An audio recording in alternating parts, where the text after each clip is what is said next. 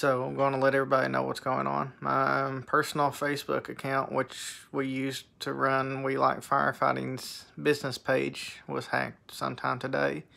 So in Facebook's infinite wisdom and refusal to use persons and not automation as customer support, has decided to delete or disable my account.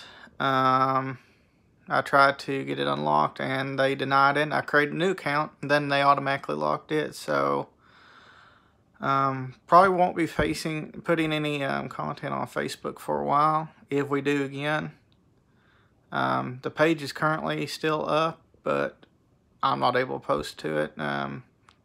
Tracy and Aaron and Michael still can post to it. As far as I'm concerned, Facebook can take a flying leap. This is just making life hard for no good reason when a customer support number could have this fixed in 2 seconds. Just letting you know, you won't see any of our content on Facebook for a while, if ever again. Thanks.